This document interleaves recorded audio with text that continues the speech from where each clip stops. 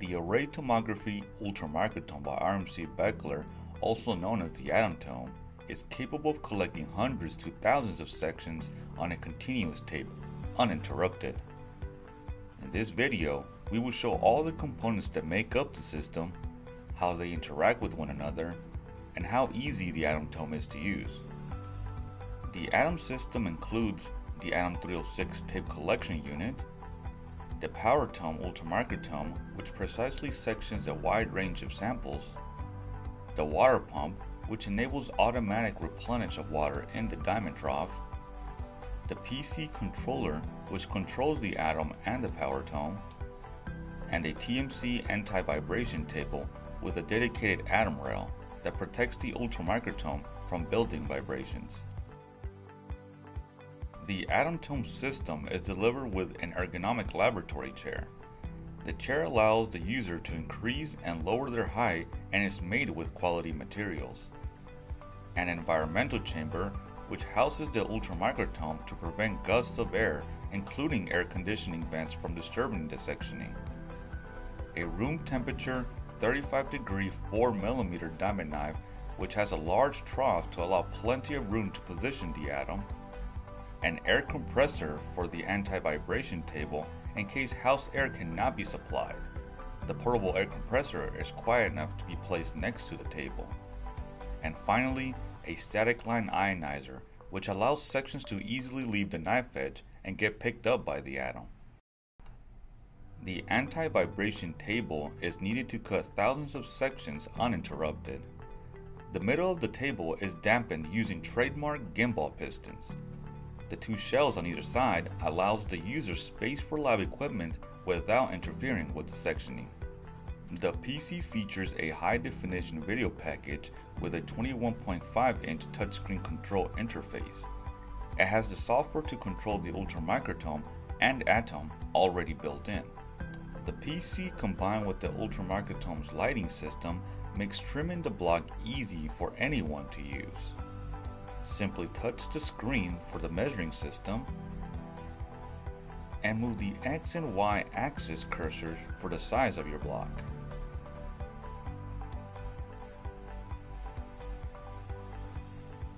On the right side, you can even state the depth you wish to cut by simply entering it on the box and pressing cut.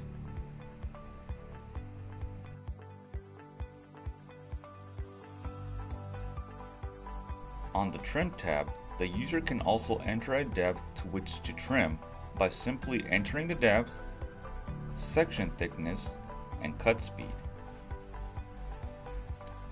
Due to the evaporation and water picked up by the tape, the diamond trough constantly needs replenishing.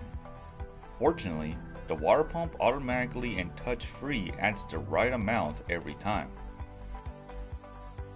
To set up the water pump, simply place the syringe in place, lock it, and bring the bar over. Then place the end of the tubing with the lure lock on the syringe and the side with the filler tube on the stage.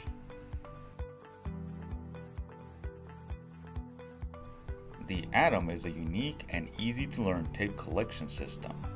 Developed in Harvard University, the ATUM is making a footprint in the scientific community due to its addition to whole neuron 3D reconstruction. The ATUM components work as follows. The lower cylinder is used to place the blank supply tape reel. Here, special SEM tape like Kapton and carbon nanotube can be used. The lower pinch roller controls the speed of the ATUM by sensing the cut speed and retract speed. The potentiometer has multiple functions. First, it provides tension to avoid a sloppy tape. The potentiometer also reads when a supply reel has run out of tape. When there is no more tape, the potentiometer will drop. When there is a jam in the ATUM, the potentiometer will lift up. In either case, the green running light on the ATUM will begin blinking red. This will stop all movement of the ATUM and Ultramicrotome, protecting the ATUM system and sample. The collection head gets submerged underwater in the diamond knife trough. The tape will roll through the surface and will collect the sections as they roll off of the diamond knife edge. Like the lower pinch roller, the upper pinch roller controls the speed of the ATUM tape and makes adjustments when it senses the lower pinch roller has changed. Once the tape has finished collecting sections, they are rolled on the take-up reel. This motor runs a bit faster than the speed of the ATUM to provide constant tension. Once ready to use the ATUM, simply slide it in front of the power tome, lock it, lower the collection head, and make micro adjustments using the X, Y, and Z micrometers.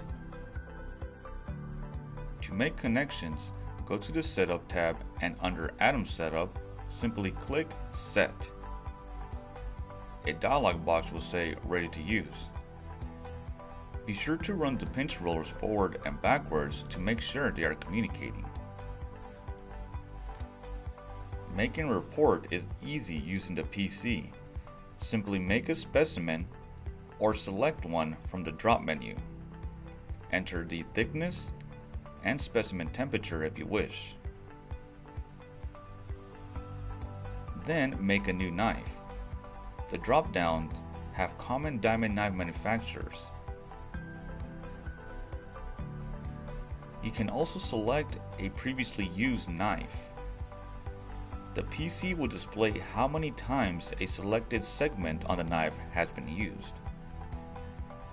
Back at the PC page, one will have the option to select the specimen, knife, and knife segment again.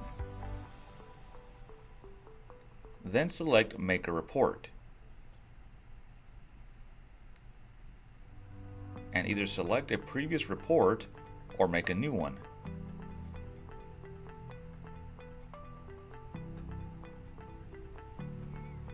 The user may also add comments about the report. Select OK and start cutting. The collection head, which has the tape running on top of it, is submerged slightly below the water surface. The collection head's distance from the knife edge is placed about 1.5 times the length of the sample block. For example, a block that is 1 mm will have the collection head about 1.5 mm away from the knife edge. This way, the section that is cut pushes the last section. The section pushed then will be picked up by the tape. This allows one section at a time to be picked up. Once done sectioning and want to retrieve the report information, head over to the Report tab and select the report of interest. Here, information including the section thickness, number of cuts, section speed, and knife manufacturer and segment, and other information is displayed. The report can then be printed or saved as a PDF. When done sectioning, the ATUM workstation makes it easy to place tape onto silicone wafers.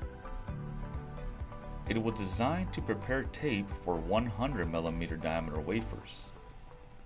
Use the overhead light and tape stencil to cut the tape and place them onto the wafers. The silicone wafer can then be placed in the SCM and beautiful 3D reconstructions can be made.